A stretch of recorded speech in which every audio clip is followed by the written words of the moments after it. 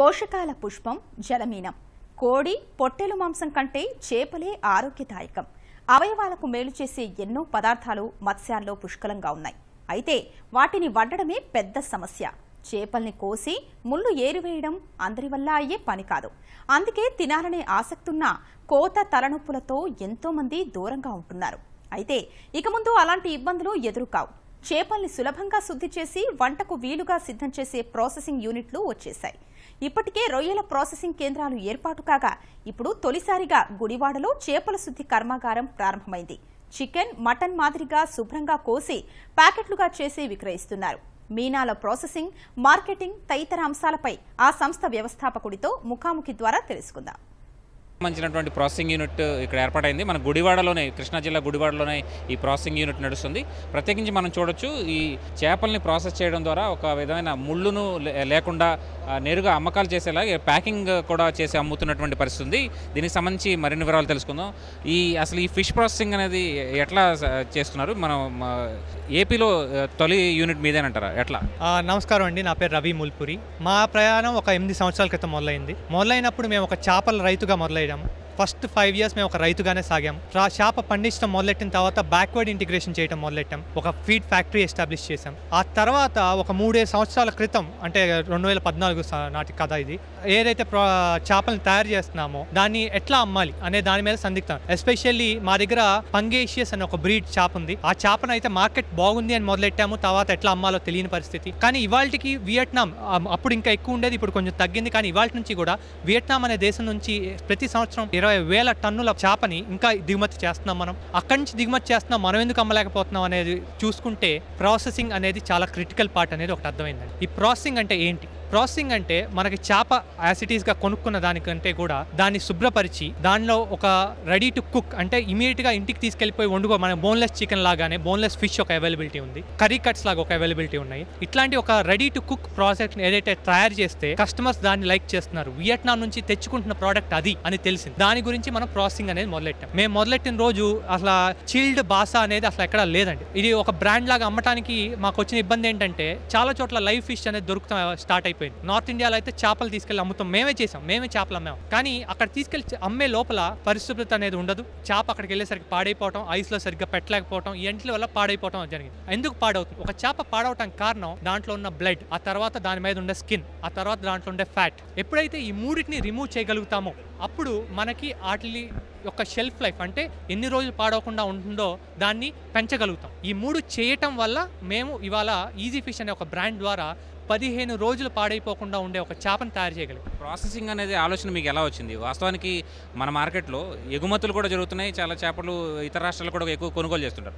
Processing అనే idea ఎలా వచ్చింది మీకు? ఎగుమతులు అనేది ఇవాళకి మనకు వచ్చే నెంబర్లన్నీ కూడా రొయ్యల ఎగుమతులు, చేపల ఎగుమతులు అనేది చాలా తక్కువ. ఇవాళ మనం చేస్తున్న ఎగుమతి అంతా కూడా వేరే రాష్ట్రాలకు చేస్తున్నాం, కానీ వేరే దేశాలకు ఏమీ చేయట్లేదు. వేరే రాష్ట్రాలకు చేస్తున్న ఎగుమతులన్నీ కూడా చేపలు ఐస్ లో పెట్టి ఇక్కడి నుంచి అక్కడ పంపించి వారం రోజులు ఉంటాయి ఐస్ లో. ఈ లోపల పాడైపోవడం జరుగుతుంది, ఎంతో కొంత ఇబ్బంది అవుతుంది. అయితే ఆర్గనైజ్ సెక్టర్ ఏదైతే ఉందో, ఈ restaurants, hotels, caterers which consume close to 80% of the market, ఆ మార్కెట్ అంతా కూడా ఇంపోర్ట్ మీద ఎక్కువ డిపెండ్ అవుతున్నారు. వియట్నాం కానీ వేరే దేశాల నుంచి వాళ్ళు డిపెండ్ అవడానికి కారణం ఎందుకంటే మనం తీసుకెళ్తున్న చేప వాళ్ళ స్టాండర్డ్స్ మీట్ అవ్వట్లేదు. స్టాండర్డ్స్ ఎందుకు మీట్ అవ్వవు? మనం అదే ప్రాసెసింగ్ చేస్తాం, వాళ్ళు అదే ప్రాసెసింగ్ చేస్తారు. టెక్నాలజీలో పెద్ద వేరియేషన్ లేదు, మా మెషిన్స్ అవే మెషిన్స్ వస్తూ ఉంటాయి. సో అట్లాంటప్పుడు మనం ఎందుకు చేయకూడదు అనే ఐడియాతో స్టార్ట్ అయింది ప్రాసెసింగ్ విధానాన్ని మనం విదేశాల నుంచి తెచ్చుకున్నారా, లేకపోతే స్వదేశీయంగా మీరు డెవలప్ చేశారా?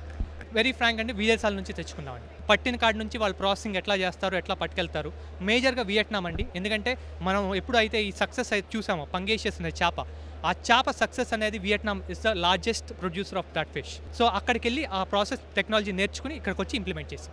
పట్టిన చేపల్ని పండించి దాని చర్మం ఒలిచి అలాగే శుభ్రపరిచి ముళ్ళును కూడా తీసి శుభ్రపరిచి ఇస్తున్నారు కదా. వాస్తవానికి భారతీయులు లైవ్ ఫిష్ అయితేనే ఎక్కువ ఇష్టపడేటువంటి పరిస్థితి. మరి మీకు మార్కెట్ ఎలా ఉందంటారు? మేము మొదలెట్టిన రోజు అండి చాలా మంది పక్కనే లైవ్ ఫిష్ కౌంటర్ ఉంటే ఆ కౌంటర్కి వెళ్ళిపోతారు. కానీ I tell you this, live fish counter అనేది ఎక్కడ అవైలబిలిటీ ఉంటుంది? ఒక కోస్టల్ డిస్ట్రిక్ట్ దగ్గరలో ఉన్న చోట ఉంటుంది. ఇవాళ బెంగళూరు ఉంది, హైదరాబాద్ ఉంది. ఈ సిటీస్కి లైవ్ ఫిష్ యాక్సెస్ లేదు. వాళ్ళు అమ్మే లైవ్ ఫిష్ అంటే ఏంటి? ఇక్కడ తీసుకెళ్ళిపోయి అక్కడ డెడ్ ఫిష్ని తీసుకెళ్ళి అక్కడ కోసి అమ్ముతూ ఉంటారు. అమ్మటం జరగటం మొదలెట్టిన కాడి నుంచి వాళ్ళకి అక్కడ కస్టమర్ కొనుక్కునేవాడు దాన్ని నేను శుభ్రపరచుకోవాలా లేకపోతే శుభ్రపరిచిన పక్కన పెడితే అది తీసుకెళ్లాలా అనేది ఒక సూపర్ మార్కెట్లో మేము చేసిన సర్వే ఆధారితంగా మొదలైంది. సర్వే ఏంటంటే అదే చోట ఒక ఫిష్ పెడతాము, పక్కన అదే ఫిష్ని ప్రాసెస్ చేసి కట్ చేసేసి నీట్గా ప్యాక్ చేసి, ఇప్పుడు ఏ ప్యాకింగ్ అయితే మేము చూసారో అట్లాంటి ప్యాకింగ్ చేసి పెట్టాం. ప్యాకింగ్ ఉన్న ఫిష్ని పిక్ చేసుకోవడం మొదలెట్టారు. ఎందుకు? కన్వీనియన్స్ ఒకటి, టైం ఒకటి, క్వాలిటీ అట్లాగే ఉంటుంది మారకుండా. సో దాని మీద వాళ్ళు దాన్ని ప్రిఫర్ చేయడం మొదలెట్టారు. సో ఇనిషియల్గా ఒక 5 to 10% ఉండేది ఇవాళ 40% వరకు కన్వర్షన్ వచ్చిందండి. సో ఆ సిటీస్లో Tier 1 cities, Tier 2, Tier 3 cities ఇప్పుడే మొదలవుతున్నాము. సో ఇంకా మార్కెట్ ఇక్కడే ఒక 90% పెంచుకోవడానికి స్కోప్ ఉంది. తర్వాత దీన్ని ఎక్స్పోర్ట్కి వెళ్తాం. ఎక్స్పోర్ట్కి వెళ్ళినప్పుడు మాకు 2-3 ఇబ్బందులు ఉన్నాయి ఇవాళ. ఒకటి ఏంటంటే మనం ప్రొడ్యూస్ చేసే ఫిష్ వియట్నాంలో ప్రొడ్యూస్ చేసే దానికంటే కాస్ట్ ఎక్కువ. ఇండస్ట్రీ ఇంకా ఒక 5-6 ఏళ్ళు సాగితే ముందుకెళ్ళిన కొద్దీ మన ఎక్స్పోర్ట్స్ కూడా రెడీ అవుతామని నమ్ముతాను. మీరు ఒక్క రకం చేపనే ప్రాసెస్ చేస్తున్నారు కదా, ఇతర రకాలు కూడా విస్తరించే అవకాశం ఉంది ఈ ప్రాసెసింగ్ దాన్ని? మేము యాక్చువల్లీ 3 రకాలు చేస్తున్నామండి. రోహు, కట్లా అండ్ ఇది శీలావతి అంటారు రోహుని, అట్లాగే బొచ్చ అంటాం. ఆ 2 చేపలు కూడా చేస్తున్నాం. పంగేషియస్ అనే చేప కాకుండా ఆ 2 చేపలు కూడా చేయడం జరుగుతుంది. కానీ డిమాండ్ వరకు పంగేషియస్ ఎక్కువ ఉంది. ప్రాసెసింగ్లో మీరు ఫ్రోజన్ ఫిష్ కాకుండా బై ప్రోడక్ట్స్ ఏమైనా చేస్తున్నారా? బై ప్రోడక్ట్స్ చేస్తున్నామండి. ఫిష్ సమోసాస్ కావచ్చు, ఫిష్ బర్గర్ ప్యాటీస్ కావచ్చు, ఇట్లా ఎన్నో రకరకాలుగా తింటున్నారు. ఓవరాల్గా ఇట్లాంటి మా దగ్గర ఒక 20 రకాల ప్రోడక్ట్స్ తయారు చేసాం. అంటే కస్టమర్ ఏవి కావాలనుకుంటున్నాడు, ఆ ఏవి కావాలి అనేది డిసైడ్ చేసుకుని మార్కెట్ సర్వే చేసి ఆ ప్రోడక్ట్స్ అన్నింటినీ కూడా మనం కలిపి లాంచ్ చేస్తున్నాం. ఈ వాల్యూ యాడెడ్ ప్రోడక్ట్స్ ఒక 20 ప్రోడక్ట్స్ మేము అట్లా లాంచ్ చేయడం జరిగింది. అది ఈ ఇయర్ స్టార్ట్ చేసాం.